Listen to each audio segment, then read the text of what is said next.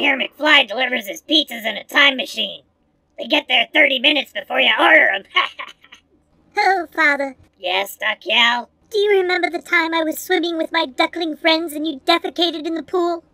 I've always told you, Duckielle, a good shit waits for no one. And I'm full of them. And remember the time you dropped me off at the side of the road and I was taken in by squirrels and forced to eat nuts? Well, you're annoying the crap out of me. And every girl needs to learn a trade. And remember when you got me a new bike and I crashed it into a tree and you wouldn't buy me a new one? Well, you need to be more responsible with your shit, Duckielle. Why the hell are you dumping all this baggage on me now, anyway?